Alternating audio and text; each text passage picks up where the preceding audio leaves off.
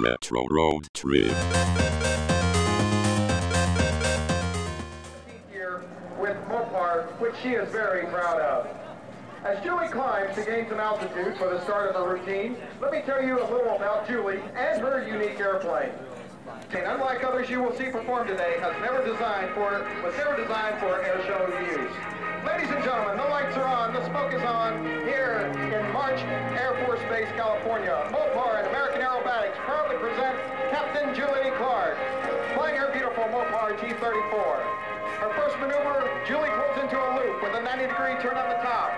As she pulls out at the bottom of the loop, she converts airspeed to altitude for her next maneuver, the hammerhead. The hammerhead is sometimes called the stall turn, as she pulls the stick back in her lap, pulling about 4 G's to establish her vertical climb. This, ladies and gentlemen, is 4 times her own body weight. Julie takes the airplane to absolute zero airspeed, kicks in hard left rudder, and just at the right moment applies full opposite aileron. While Julie's Mopar T-34 is capable of aerobatics, it is much larger and heavier than most of its airshow airplanes. Recovering from her hammerhead turn, she's gaining airspeed once again to set up for the popular Cuban 8. The Cuban 8 is a horizontally figure 8 inscribed in the sky. Julie pulls into a 5G 3/4 loop. As she comes over to the top, she stops the loop by pushing the stick forward, establishing a 45-degree downline as she executes a half roll. Her airspeed builds up, giving the aircraft the energy it needs to execute another 5G pull, thus completing the second half of the Cuban 8. Now Julie again pulls up to the 45-degree angle, this time holds it for just a moment before rolling the airplane and inverted into a half roll. She now will execute the reverse Cuban 8, which not only directs her back to show center, but sits up nicely with lots of airspeed for her next maneuver, the difficult 4-point hesitation roll. As she comes over the top, she is getting ready to count the rolls with me. Gaining airspeed to 170 knots. 1, 2, 3, and 4.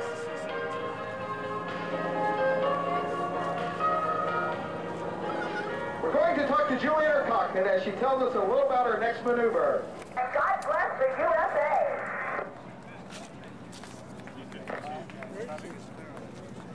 As Julie said, without the support of our sponsors, it would be difficult, if not impossible, to perform for you today. We would again like to express our sincere appreciation to Mopar, the parts and accessories division of Daimler Chrysler. Julie now asks that we say nothing more as she flies her personally choreographed aerial ballet to God Bless the USA. This, ladies and gentlemen, is Julie's tribute to our United States of America. Let's just watch.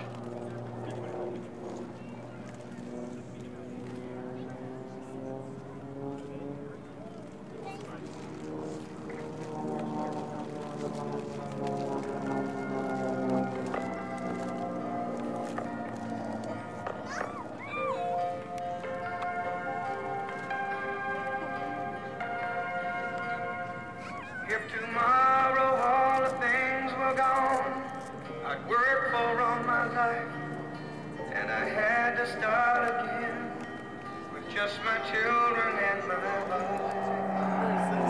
Thank my lucky stars to be living here today, 'cause the flag still stands for freedom, and they can't take that away.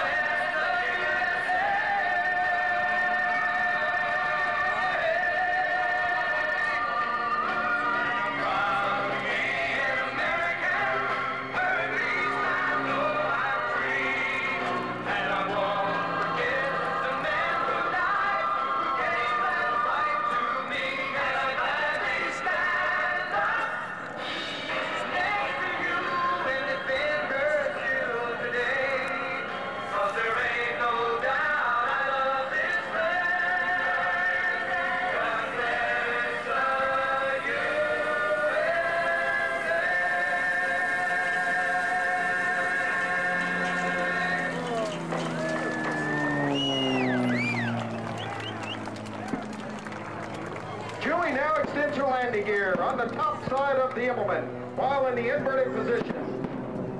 As she circles around and prepares for landing, let me tell you a little more about Captain Julie Clark. As I mentioned earlier, Julie is a recently retired captain for Northwest Airlines. In 1976, she became one of the first women in the United States to fly for a major airline. Julie flies an average of 20 to 25 air shows each year and has performed before tens of millions of people.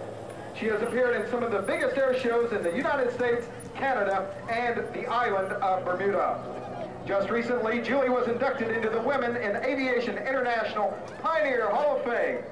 This very special award recognizes women who have made significant contributions to the aviation industry as record setters, pioneers, or innovators, with special consideration given to women who have helped other women to become successful in aviation or open doors of opportunity for other women. Julie just recently had her biography published by Women in Aviation Incorporated. The book was written by renowned aviation author Ann Lewis Cooper.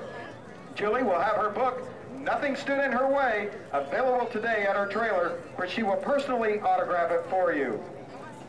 Other awards Julie has received include the prestigious Art Scholl Memorial Award for Showmanship, awarded to her by the International Council of Air Shows in 1998. In 1993, she was inducted into the International Forest of Friendship at Amelia Earhart's residence in Atchison, Kansas, for her exceptional, very proud American.